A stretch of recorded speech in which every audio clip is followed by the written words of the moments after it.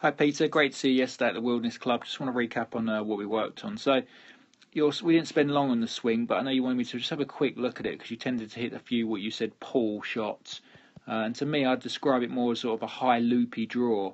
So let's have a run through your swing. Don't want to change too much because I know you've got quite a few things coming up at the moment, and you tend to hit it pretty good in general.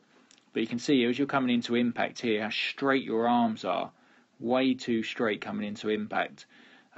So that causes you tend to sort of flip the club underneath the ball, and you tend to get this sort of big raking draw when you're not sure when it's coming.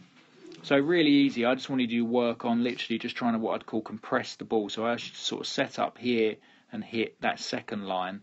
And once you got used to hitting through it, and especially on the grass, trying to take quite a big divot but in front of the ball, you really started to get some very good results and very, very neutral ball flight. And that's really all I wanted you to work on. If you just look at Woods here on the right, as he starts to wind up, great back swing. As he starts down, keep an eye on the relationship between his left arm and his wrists and the club. Look how much lag he produces here coming into impact. Now from here, he's only going to get his hands to go past the ball, and he's only going to be able to hit down ball. And you can see now turf ripping through the ground. Look how straight that club head is.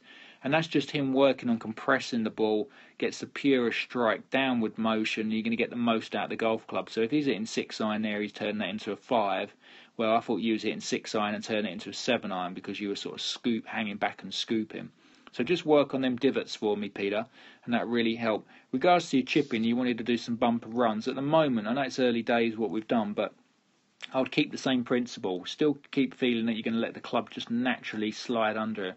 And the key when you're playing a bump and run with like an 8-iron or 9-iron with that method is to grip it so loose.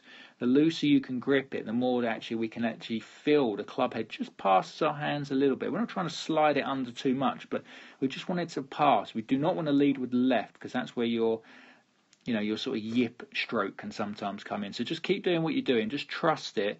Start to see some good results with that yesterday. And I was really impressed with the sandwich shots. The longer shots where you feel like you've got a bit more time.